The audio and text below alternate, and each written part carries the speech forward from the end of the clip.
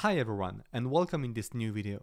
In this video, I will explain you how to import CFD ticks data and futures ticks data from MetaTrader 5 using Python. As you might understood if you are into the Alpha Quant program, this video is included into the third monthly project, which is how to deal with large datasets. And this video will explain you how to import few ticks from MetaTrader 5. And so the goal of the project is, once you know how to import some ticks, to repeat the process, to store the data in the best way possible, to handle the data in the best way possible. Because as you know, if you want to deal with 10 years of ticks, for example, you will have millions of data. So you need to have a clear process to deal with that, because you just can't load one CSV file, for example, like you do if you work with one-day bars. So if you are into the Alpha Quant program, feel free to ask any question about this video in the private rooms. And if you are not into that and you are interested in to take your quant trading skills to the next level, feel free to take a look in the description, because we have a 30 days money back guarantee. So after this long introduction, let's get started and let's open a Jupyter notebook. So for this video, let's assume that you have already installed MetaTrader 5 on a Windows device. It's really important to have your MetaTrader 5 platform on a Windows device, because the Python library that you will use, the MetaTrader 5 Python library, works only on Windows. So you can just create a new session on your Mac, or you can also use an application like Parallels Desktop. It's exactly what I do, to emulate a Windows device on your Mac, if you have a Mac, for example. And for those of you who are on Windows, just open a Jupyter notebook page. First, I will show you the manipulation to import some ticks, and then I will explain you how to select the CFD data or the futures data for the assets. The second prerequisite, which is obvious in my opinion, is to have installed the MetaTrader 5 library. So first of all, I will just import few libraries. So this is just a warning, so it doesn't matter for us. Then the next thing that we need to do absolutely is to connect our Python sheet to MetaTrader 5. For example, if there I close my MetaTrader 5, how Python will know where he needs to take the data, okay? He can't know how import the data if you didn't link your MetaTrader 5 platform with your Python sheet. And to do that, it's really simple. You just write mt5.initialize. And normally it will open your MetaTrader 5 platform on the background, and you will receive true. If you have false, it means that Python was not able to find a MetaTrader 5 platform. Then I will just take two dates, so the start date and the end date, okay? Here, the from to date, to have an interval to import my ticks. The next step is to use the copyTicksRange function from MetaTrader 5 to import our ticks. And it's not more complicated than that. And that's the beauty of this library. But before running this cell, you need to be aware of some things, okay? You need to take always a symbol that you have on your market watch. For example, here I can keep the Euro USD. If I go there, I can run this cell and I will have some ticks, okay? But here we want to preprocess a bit the data.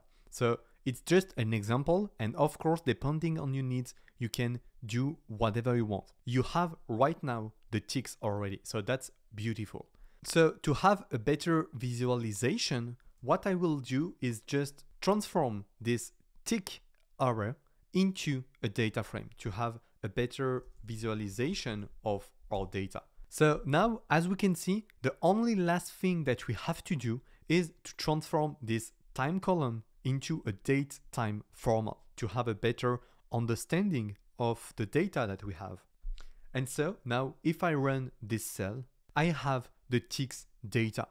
But now your question might be, which data I have imported? It is the CFD data or the futures data? And the answer is really simple. The data that you are extracting using this function are the data from your broker. For example, here I am on Admiral Markets. So if I want to import the data, I need to put the symbol that I have on my market watch, because if I let just Euro USD, I will have an error, because on my market watch, I didn't have any Euro USD. I have Euro USD Z. And that's why you need to be really, really precise. Now I have my data.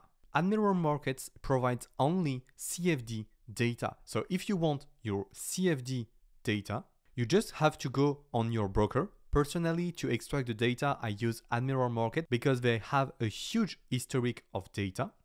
And that's for the CFD. And if you go here on symbol, you can see all the different symbols. For example, here, if you want indices, you just have to add this symbol into your market watch. And I will just write CAC 14Z and I will have the data for this asset. So as you can see, it's very easy.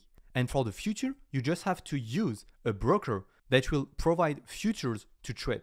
Personally, to import futures data, I use the broker AMP Futures. But if you have any other one that provides historical data that works on MT5, you can extract the data using exactly the same code. So you can find all this code on the GitHub link in the description. And now I just want to do a quick recap about why using ticks is so important. When you are working on quant trading or algorithmic trading, each trading strategy that you have is based on an edge, and this edge can disappear at any time. The more the people will use the same strategy than you, the less this strategy become profitable. So using ticks is difficult, at least more difficult than using one-day bars with technical indicators, for example. So using ticks will give you an advantage to all the other traders that don't use ticks. The more you will use data which are difficult to handle or difficult to find, the longer you will keep the edge that you will find. It's so obvious. Above all, using the ticks, you can create different type of bars. For example, you know all the fixed time bars, 1 minute, 1 hour, 1 day, but it's not obviously the best way to summarize our ticks. You can take the volume, you can take the number of ticks, you can take some other information. So you have a lot of different possibilities, and we'll see many of them in one of the next monthly projects into the Alpha Quant program. And if you are still there, I think it's the good moment to give you more details about the Alpha Quant program, because it means that you are really interested by this topic. The Alpha Quant program is a program combining e-learning videos, 7 days over 7 to never been stuck, and also monthly project to help you applicating all the subject that we see in the e-learning video. With all of that, you have also templates, codes, private community, and much more. So if you are interested, take a look to it using the link in the description. That was all for this video. I hope you liked it. And if you have any other subject that you want that I aborde, just please let me know it in the comments area.